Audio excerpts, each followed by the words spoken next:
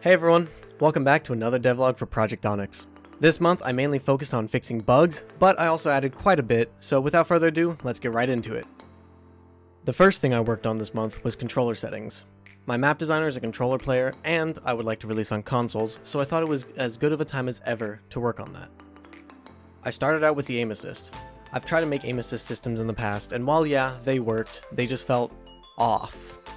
But this month, I came across this GDC talk talking about how Insomniac Games implement an aim assist in their games. This is quite possibly the best GDC talk I've watched, and it helped a ton. With that talk, I was able to implement aim assist, and I think it feels pretty good. It's definitely not perfect, obviously, but it's way better than my previous systems. After I got aim assist working, I added hold to use for controllers.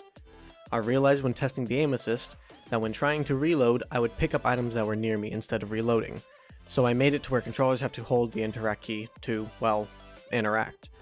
In the future, I will add settings to control the length of the hold, as well as the ability to make any controller keybind hold or toggle, so your controls can be tailored to you. When adding the aim assist, we found that the ice grenade wasn't effective against controller players, and that was a simple case of function order.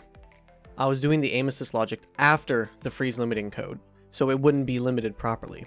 But I fixed it, so it's all balanced now. The last thing I did for controllers was implement a response curve. This makes it easier to make those accurate movements in the center of the stick, but still be able to move quickly at the edge of the stick. There is also acceleration, but you still need that fine level of movement without it. All of this together makes controller aiming really come together. The next thing I shifted my focus to was the customization. A few months ago, we realized that the armor wasn't properly replicating. This came down to the fact that I was using maps to save the armor, and maps can't be replicated. I had found that if you put a map in a structure and replicated that structure, it would work. So either they fixed that, or when I tested it, I was somehow wrong about it. But nevertheless, it wasn't working and had to be fixed. So instead, I used an array, and each element of the array is a specific armor piece. This required quite a decent rewrite of my armor code, but in the end, it works, and everyone can now properly see each other's armor customization. This ended up causing a few bugs, like the armor not loading properly. At first, it seemed like it wasn't saving properly, but I found out later that it was just using the wrong variables. So, now the armor saves, loads, and replicates properly. After that fiasco, I worked on some general UI quality of life changes. The first thing was the weapon indicator. Now it shows percentage for the weapons that need it, and it'll also be able to show infinite ammo based on the game mode options. I also added some damage numbers to help with callouts and also just weapon damage testing. In the menu, I added the post-game carnage so that you can see everyone's stats at the end of a match and compare how you did. This will be receiving a huge update next month, but more about that later. I also added an option for settings to have default values, so if you change a setting but you forgot what the default value was, you can now reset it to the default.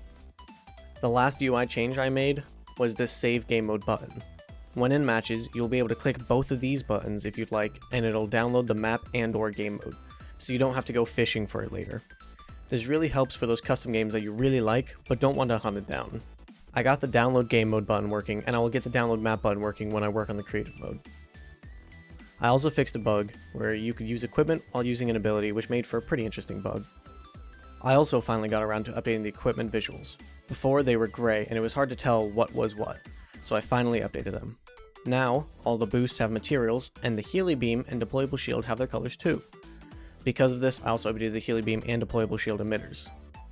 They now play some slight idle animations, and the Healy Beam now has healing beams that go to every player that it is currently healing. The biggest thing I worked on this month was probably the game modes.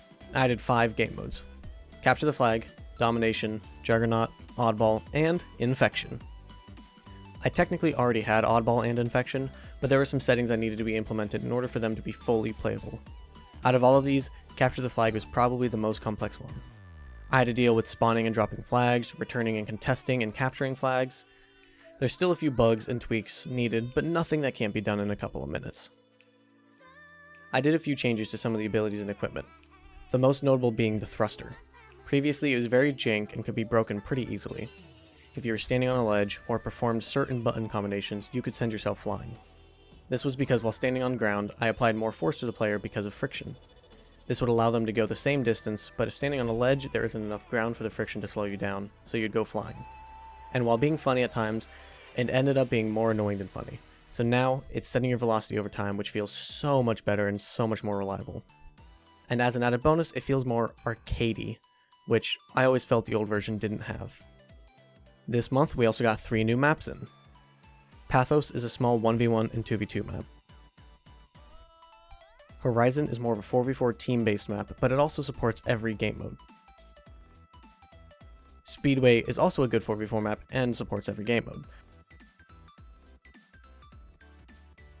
As the end of the month grew closer, I decided to work on some quality of life features. I decided to add bullet whizzes and impact sounds. These really help to convey to the player that they're getting shot at, and in the future they'll have unique sounds per weapon, so you will be able to tell what weapon you're being shot at by.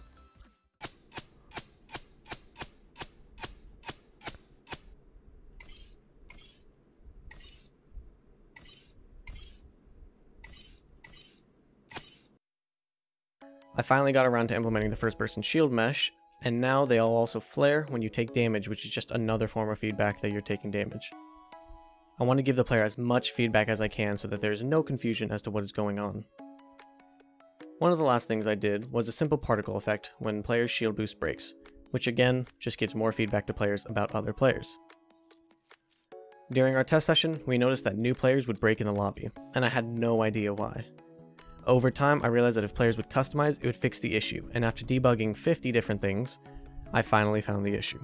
Want to guess what it was? It was a singular comma. In my default values for new players customization, there is a comma separating the presets, and there is a comma after the last preset. Unreal Engine doesn't really care about this comma, so I never realized it was an issue. However, PHP cares about that comma, so it ended up breaking my backend. With that fix, players now properly load and don't break. Well, that brings us to the end of this devlog. It was a lot of bug fixing and quality of life changes, but they go a long way to make the game feel better. My main focus this month will be anything related to menus. This will include things like stat tracking, viewing profiles, challenges, credits to unlock customization, and so on and so forth. Thanks everyone for watching, and I'll see you in the next one.